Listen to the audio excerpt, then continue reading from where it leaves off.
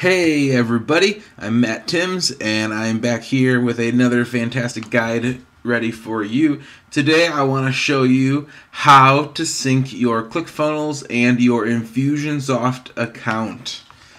So let's go ahead and just dive right in. I won't explain any further. So ClickFunnels, the way I use it at least, it's primarily for the front end funnels, the landing pages, upsells, sales pages, etc., etc.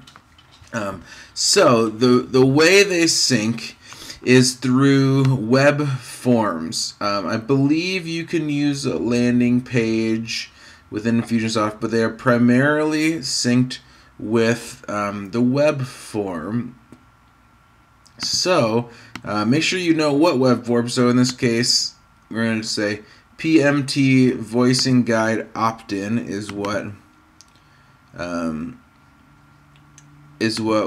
I'm going to be using. So then I'm going to come over here to my ClickFunnels and then go into Edit Page, the yellow Edit Page button. And then once the page loads, this is the page that I'm using to sync with this form. When you're on this page, then you come up here to Settings. So you can see Settings and then go down to Integrations.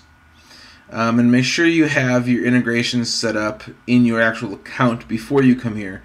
But then once it's here, if it's already set up, then go ahead and click your Infusionsoft account name, whatever that is. And in this case, I'm going to be using a web form. So I will select a web form on that drop down. And then finally, the bottom drop down, it says list, but what it's really asking for is the form name. So what did I say? PMT voicing guide opt-in on a big list there. So that's exactly what I'm going to be choosing. If you don't see it, you just made it, go ahead and just click that refresh list from API button right there at the bottom and it will be able to find your stuff, no problem. And as soon as you do it, you can just click over here. Make sure you click save or it will not save and it will sync poorly and it won't actually sync at all. So once you click save, then that is done. That's ready to go. Anybody that fills out this form, in this case I have a pop-up, so anybody that fills out this pop-up will automatically be synced over to this form and then we'll follow this sequence, this arrow down into this sequence. The important thing that you should do right away is you should add a tag the moment they get in here. I always do one for newsletter and then one for that specific event. The reason I'm doing that, especially for future orders, is what you'll see is in this funnel. In this specific funnel, I have, as soon as there's a free lead magnet like I just showed you, then there's a sales page, which I won't show you. There's no syncing in there. It's just me making an upsell. And then if they get there and then also click to the next page, which is the actual order form, then I am going to go ahead and sync that as well. And this is where it gets a little bit tricky if you're not paying close attention. So I'm going to go ahead and do so Practical Chords 101, that's what the product is called. This is the order form, so I'm going to go in here. I've created a Practical Chords 101 purchase. So this is the it's not an order form in Infusionsoft, it's just a web form. So it's just a web form there. And then back over into ClickFunnels, what I'm going to do is the same idea. Here's the whole order form. I'm going to come back over here, same way we did before. Integrations, find your Infusionsoft account, select web form, and then this time I'm going to go down to the name of it, Practical Chords 101 Purchased. That's the form. So again, click out, and then click save, or it will get lost. And then as soon as somebody fills out this form, fills out their credit card information, and clicks complete my order, there's a spot that I won't go into when you're setting up the product in ClickFunnels. I'll make another video on that for you, but there's a spot that when you set up the product, you can have the product sync to an order form as well. But this is just going to be for the just kind of the autoresponder series. So what I'm going to do now is that syncs to this form, and what you'll see is immediately I add a tag in there.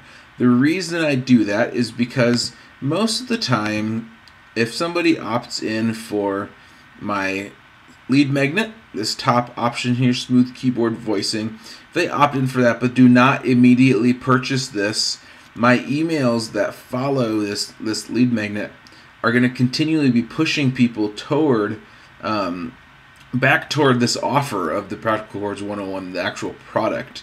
So as soon as they sign up for lead magnet, they're going to be getting a bunch of emails in this series. You can see the X there. In this series, after they get that, they're going to be getting a bunch of emails about Practical Chords 101, trying to get them to sell, even though they didn't get it immediately. My goal is still to provide a lot of value in here. And then first thing, again, in this sequence, after they actually purchased it, I'm going to be adding a tag that says Chords 101 purchased. And then here's the tricky part. If this autoresponder has a lot of emails about trying to sell them on this product, you don't need to show them all those emails if they just purchase. So what I do is I put a goal at the end, and the goal is that a tag is applied. Tag can be applied to anybody in here, and the tag is going to be, as you can see, PMT Chords 101 purchased. So as soon as this gets filled out, they go into this, this gets filled out, they go into this sequence and get the PMT 101, the Chords 101 purchase tag applied. As soon as they get it applied there, it pulls them out of this sequence. They don't need to be upsold on a sequence. They don't need to be sold on a product that they just bought. So it gets pulled out of that. If you have one autoresponder that is simply trying to get them to use the guide and another one that's actually selling them on the next product, you can separate those and only do the tag applied. One extra trick, this isn't directly related to ClickFunnels, but it's semi-new in Infusionsoft. That's kind of a bonus hack for some of you. They have a web page automation. This is how I do a lot of abandoned cart stuff.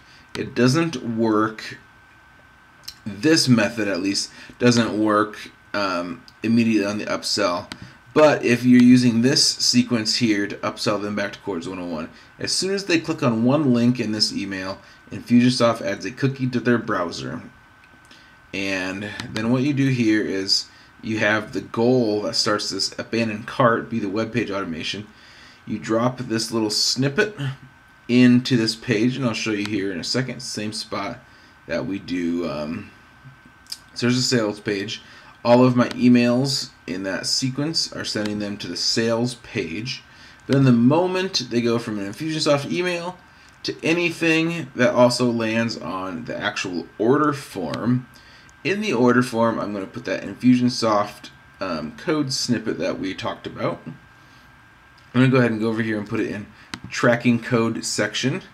As you can see, I already have it installed there.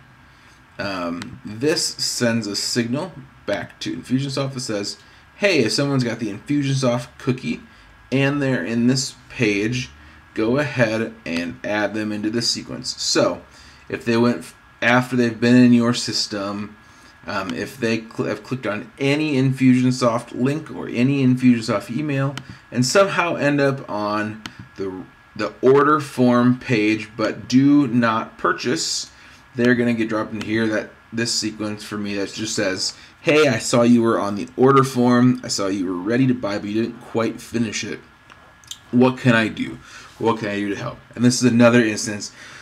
We're going to do the same thing that we had up here. The goal at the end is that the tag, the purchased tag, is applied and they are pulled out of that sequence as soon as they make the purchase, because they don't need to be, they didn't actually forget. This is going to trigger the moment they're on that page, not once they leave it. So it's going to trigger as soon as they show up on this page, whether they buy it or not. So that's why it's important I always put a delay time in here. I assume if someone's on that page and doesn't buy for 19 minutes, I just put 19 because it's a very human number. It's imperfect. It's not going to feel like a system. They're going to get an abandoned cart email. But if within 90 minutes they go on this page and also make the purchase, they're going to get pulled out of that sequence, so they don't get that abandoned cart email any longer. So if you are using Infusionsoft and you're ready to jump on ClickFunnels, I have 2 awesome offers for you. I was able to hook up a 14-day free trial for you. I will leave my special link for you in the description of this video. And also, if you'd like this basic template of a lead magnet, sales page, order form, and then just a product thank you page or product download page, I will also put this funnel in the description of this video that you can download and you can use. You can change things up to your liking. And if you have any questions, please leave a comment below. But make sure you start your 14-day free trial of ClickFunnels so that you can see how well you can get your Infusionsoft hooked up with ClickFunnels. I think they work fantastic together. I live for having the front end of ClickFunnels and the back end of Infusionsoft. I think it's the most powerful combination on the market that I know of at this moment. So go ahead and grab your ClickFunnels 14-day free trial at the link in the description, or go ahead and grab this funnel. Even if you don't have an account yet, go ahead and grab this funnel. Both links are in the description, and let me know what you think about this video. If it was helpful, I'd love for you to hit the like button. If you like what I'm doing, I'd love for you to subscribe to this channel and get more helpful tutorials along the way. So until next time, I hope you enjoy ClickFunnels, and I will see you in my next video. See you later. Bye-bye.